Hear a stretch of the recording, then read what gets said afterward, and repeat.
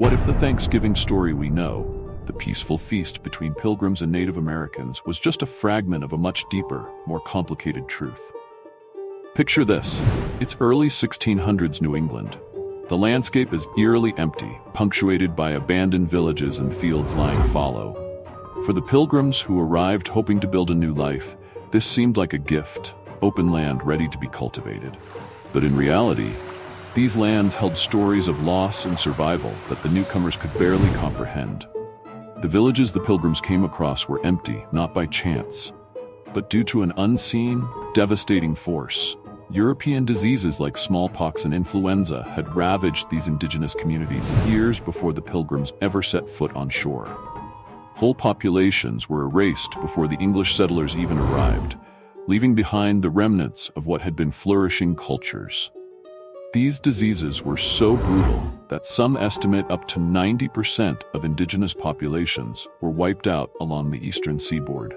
So when the Pilgrims stumbled upon what looked like unclaimed land, they were, in fact, walking through lands filled with sorrow, tragedy, and the remnants of entire villages that had been there long before. The Wampanoag, one of the major tribes in the area, had been particularly hard hit. What might have looked like an opportunity for the Pilgrims was, for the Wampanoag, a haunting reminder of loss. Before we go deeper into this hidden history, a quick shout out to all of you celestial seekers. We're uncovering layers of mystery, challenging historical myths, and looking for truth beneath the surface. If you're as curious about the unseen side of history as we are, make sure you're subscribed and check out our other videos. Let's continue this journey of discovery together. So back to the story. The Pilgrims' perilous journey and desperate survival. The Pilgrims didn't set out to create a holiday. They set out on a journey filled with risks and uncertainties, driven by a desire to escape the religious restrictions they faced in England. Known as separatists, they belonged to a small group that rejected the Church of England, seeking a place where they could freely practice their faith. Their journey was long and treacherous, aboard a small ship called the Mayflower.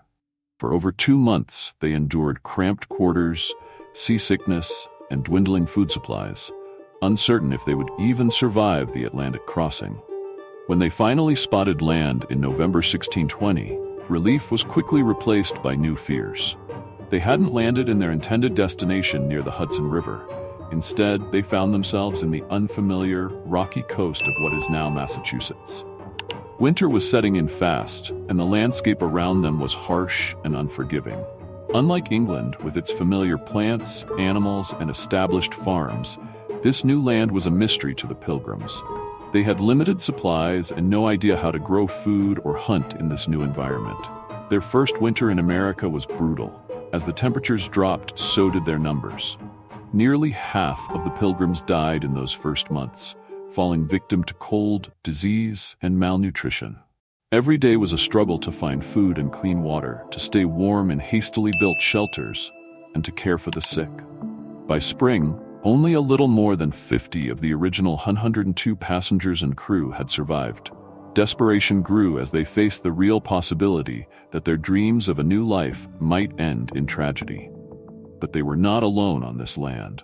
While the Pilgrims saw the surrounding forests and fields as mysterious, even threatening, the Wampanoag people had been living here for generations, having mastered the land and built thriving communities long before any Europeans arrived.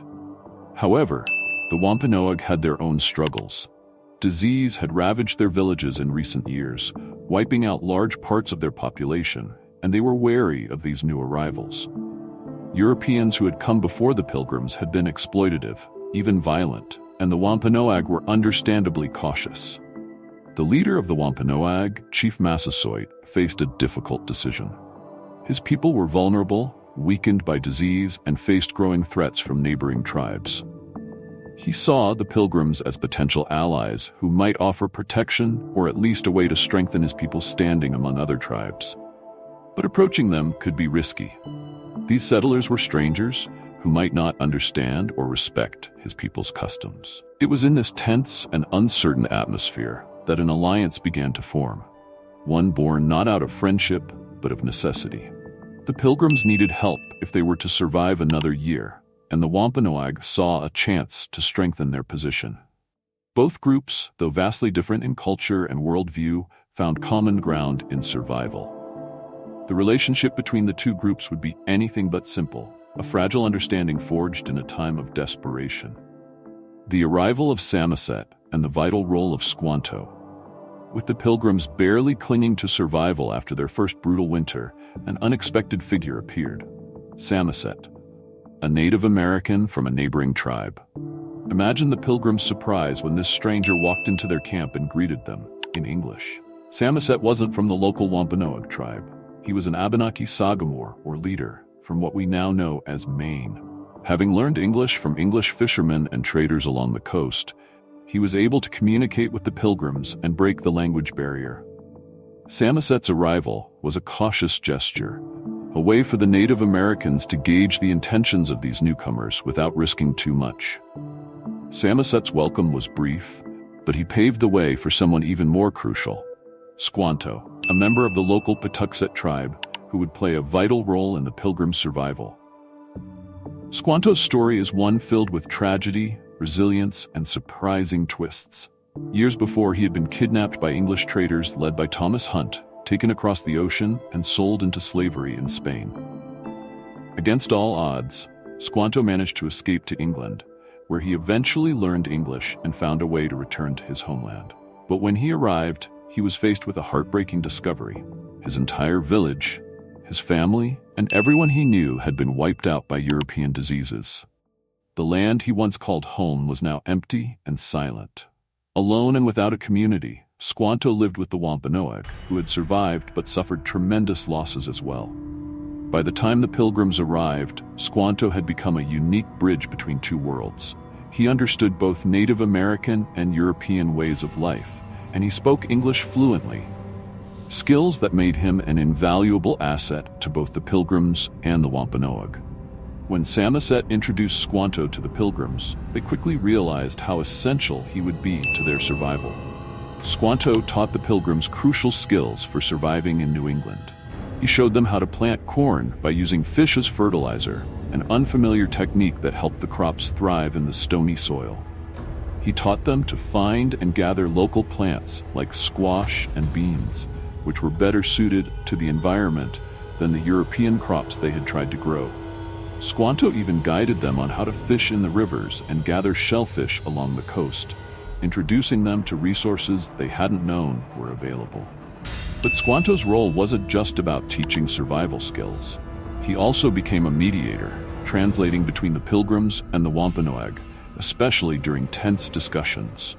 Chief Massasoit saw potential in building a relationship with the Pilgrims, but mistrust and cultural differences complicated every interaction. Squanto acted as a diplomat, helping to negotiate a peace agreement between the two groups. The Pilgrims and the Wampanoag agreed to protect each other, an alliance that gave both sides a sense of security in uncertain times. Yet Squanto's position was complex. While he was an invaluable help to the Pilgrims, his motives weren't entirely pure. Some historians believe that he saw an opportunity to gain influence among both the Wampanoag and the English. With his unique knowledge and language skills, Squanto sometimes played both sides, creating tension and sowing distrust when it suited his interests. Some Wampanoag leaders, including Massasoit, grew suspicious of him, believing he was manipulating the alliance for his personal gain. At one point, Massasoit even considered punishing Squanto for his perceived betrayals, but the Pilgrims, now heavily reliant on him, intervened on his behalf. In many ways, Squanto's life reflected the collision of cultures, each with its own goals and survival instincts. He stood between worlds, trying to navigate relationships that were never simple and alliances that were often fragile. To the Pilgrims, he was a lifesaver. To the Wampanoag, he was a sometimes ally, sometimes opportunist. Squanto's guidance and diplomacy were instrumental in the Pilgrims' survival, but his story reminds us that history is rarely black and white. Squanto's complex role raises questions about loyalty, trust, and survival in a time of immense cultural upheaval. A fragile feast and the first Thanksgiving. The gathering that would later be remembered as the first Thanksgiving took place in the fall of 1621, after the Pilgrims' first successful harvest. But this wasn't the cheerful family-style celebration we might imagine today. For the Pilgrims, who had endured starvation, harsh weather, and a devastating first winter, the harvest was a sign of hope. They invited the Wampanoag, led by Chief Massasoit, to join them in a multi-day feast to mark their survival and give thanks for the successful crops that might carry them through the next winter. Around 90 Wampanoag joined 50 Pilgrims for this event, a moment of temporary peace and cautious friendship between the two cultures. The feast itself looked quite different from the Thanksgiving meals we know today. Instead of turkey, cranberry sauce, and pumpkin pie, they likely ate foods that were available locally and familiar to both groups. Historians believe the menu may have included venison brought by the Wampanoag, along with fish, shellfish, corn, beans, squash, and various nuts and berries. Wildfowl, such as ducks or geese, were probably on the table, but not necessarily turkey. The Pilgrims had learned these foods from the Wampanoag, who had been cultivating the land for generations. The feast was a way to share in each other's knowledge and resources, blending European and Native American traditions. For the Pilgrims, this meal was a moment of gratitude, a brief pause to reflect on their survival after a year marked by loss and hardship. For the Wampanoag, it was likely seen as a diplomatic gesture, a way to strengthen ties with the newcomers. They had no reason to think this gathering would become a historic event remembered for centuries. To them, it was simply a rare moment of peace, an opportunity to affirm an alliance that might protect both sides from future threats. Chief Massasoit likely saw the Pilgrims as potential allies who could help in his tribe's complex relationships with other indigenous groups in the region. For the Wampanoag, this was as much a political gathering as it was a social one. Interestingly, the Pilgrims didn't call this meal Thanksgiving. In their religious practices, a Thanksgiving was actually a solemn day of prayer and fasting, a way to give spiritual thanks. This harvest feast was something different, a celebration of the fruits of their labor and a momentary relief from the endless trials they had faced. It wasn't until centuries later that this meal was reimagined as the Thanksgiving holiday we know today. The Feast of 1621 would later be elevated into myth, symbolizing unity and cooperation between settlers and Native Americans, even though the reality was far more complicated. The event wasn't without tension. While the Pilgrims and Wampanoag did manage to share this time in relative peace, both groups remained cautious. They came from vastly different worlds, with different beliefs, customs, and ways of life. The Pilgrims had strict religious views, seeing themselves as chosen by God to survive and flourish in this new land. They saw the Wampanoag way of life as foreign and perhaps even inferior, though they depended heavily on the Native Americans for survival. On the other side, the Wampanoag held deep respect for the land and nature, viewing it as a shared resource to be honored and protected. This difference in worldview was fundamental and would shape the future of their relationship. Despite the shared meal, there were no illusions of a perfect alliance. The peace established between the Pilgrims and the Wampanoag was fragile, built out of necessity rather than true understanding or trust. Both groups knew they were bound by practical needs more than genuine friendship. The Wampanoag understood the potential danger of having English settlers on their land, even if these settlers currently appeared peaceful. The Pilgrims, in turn, were wary of the Wampanoag, unsure if this alliance would last or if they could truly rely on their new neighbors.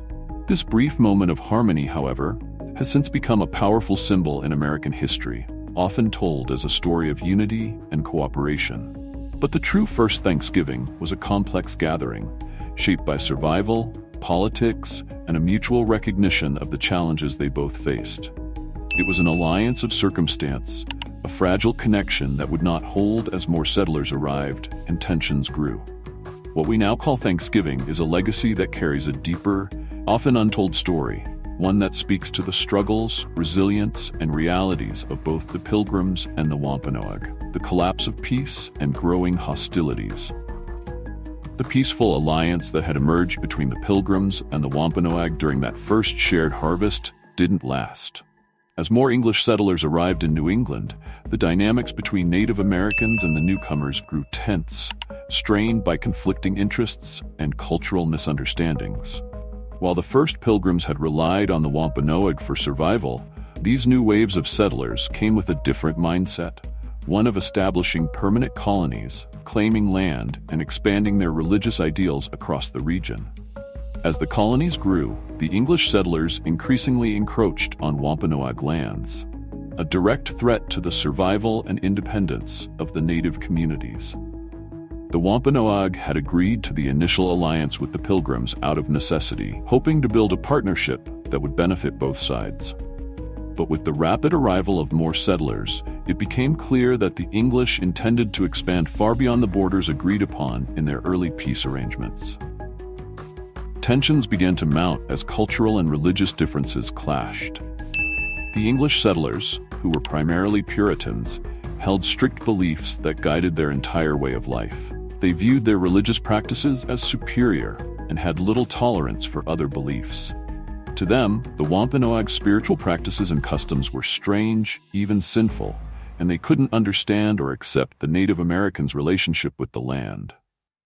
Where the Wampanoag saw the land as a shared resource to be respected and preserved, the settlers saw it as a gift from God, theirs to own, divide, and cultivate as they saw fit.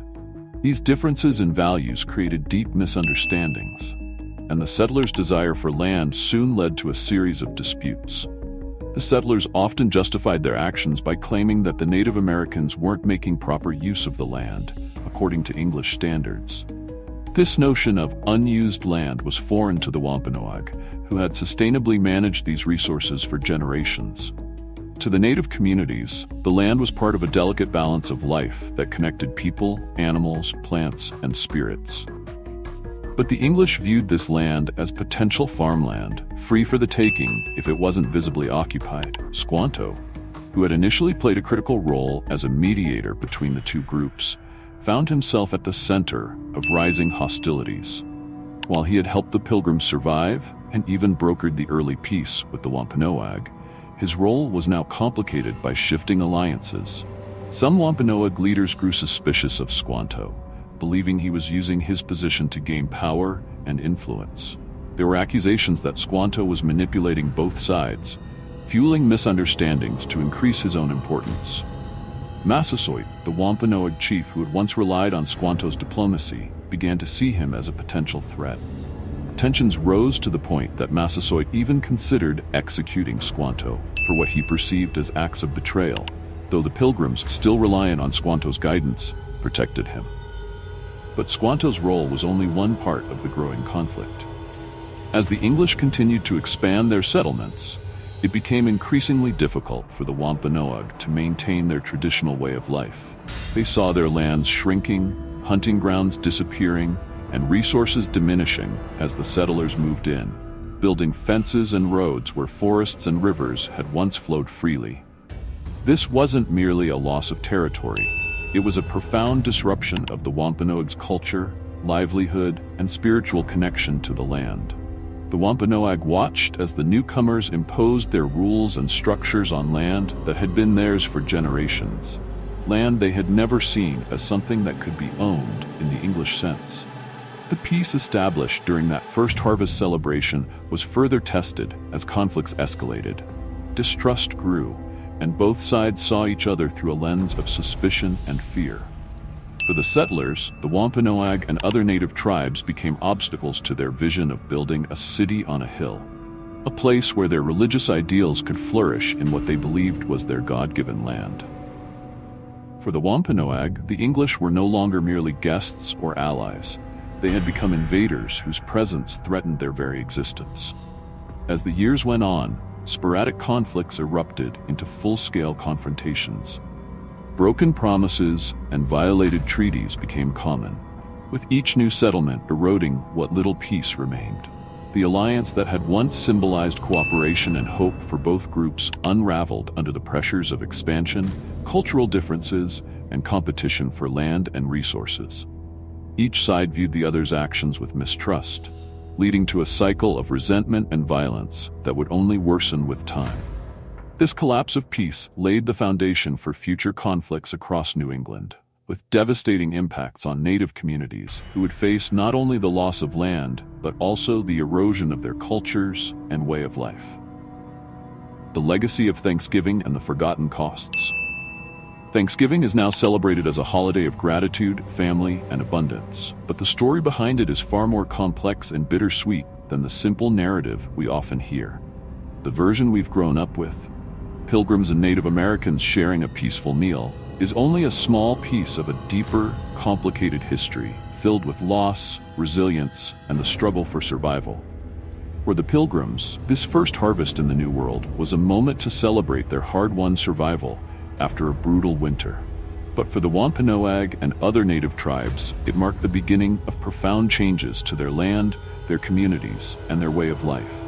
As more settlers arrived, this once fragile alliance with the Pilgrims faded, replaced by growing hostilities, broken promises, and violent clashes. Native lands were rapidly claimed by the colonists, who saw the American landscape as empty and available for settlement. But for the Native people, these lands were sacred, a place where generations had lived, hunted, and thrived. They had deep spiritual connections to this land that went beyond simple ownership. It was the foundation of their culture and identity. The arrival of the English, however, brought a new perspective, one where land was something to be owned, divided, and exploited. Over time, the loss of land led to a painful erosion of Native traditions. With their territories shrinking, the Wampanoag and other tribes faced new challenges. Limited resources, disrupted hunting grounds, and increasing restrictions on where they could live. The land was not just a physical space, it was the backbone of their culture. Losing it meant losing essential elements of their identity, their practices, and their community structures. And as their lands diminished, so did their ability to sustain their way of life, as they had for generations. Thanksgiving, as a holiday, wouldn't become a national celebration until much later. In 1863, in the middle of the Civil War, President Abraham Lincoln declared Thanksgiving a national holiday, intended to foster unity and gratitude during a time of intense division within the United States. This act solidified Thanksgiving's place in American culture, but the holiday's true origins and the complex history of the Wampanoag-Pilgrim relationship were largely left out. Instead, a simplified, romanticized version of the story became the dominant narrative, focusing on peace and cooperation while overlooking the struggles and sacrifices of the Native peoples. For many Indigenous people today, Thanksgiving is a time of mixed emotions. It can be a day to mourn the loss of land, lives, and culture, a reminder of the challenges and hardships their ancestors faced with the arrival of European settlers. Some Native communities observe it as a national day of mourning, gathering to honor the resilience of their ancestors and to remember the untold costs that came with the colonization of their lands. For them, Thanksgiving is not simply a time for feasting and celebration. It is a reminder of resilience in the face of hardship and a call to preserve their culture and history. However, Thanksgiving is also a time of resilience and survival. Despite the hardships they have endured, Native communities continue to thrive, keeping their traditions alive and passing down stories, customs, and practices to future generations. It is a time to reflect on the strength of those who survived, on the traditions that have endured despite centuries of adversity, and on the importance of honoring the true history of this holiday. Today, more people are beginning to look beyond the myth of Thanksgiving and seek out the deeper history. Many Americans are curious to learn about the true origins of the holiday, the experiences of the Wampanoag and other tribes, and the complex legacy that was born from this encounter. Schools, museums, and Native organizations are working to share a fuller story, one that honors both the Pilgrims' struggles and the resilience of the Indigenous people who helped them survive, even as their own communities face tragic losses. Thanksgiving as we know it is more than a holiday. It's a reflection of the complex beginnings of America itself, a story of hope and hardship, friendship and conflict, survival and loss. As we celebrate today, we have the opportunity to recognize not only the Pilgrims' journey, but also the sacrifices and contributions of the Wampanoag people and the many Native tribes who have shaped the history of this land. It's a time to honor a shared past, acknowledge the hard truths, and strive toward a future where all stories are remembered. In the end, Thanksgiving can still be a day of gratitude, but it's richer and more meaningful when we remember the layers of history behind it. Celebrating with this awareness helps us to honor the true resilience, complexity, and strength of all those who have come before us.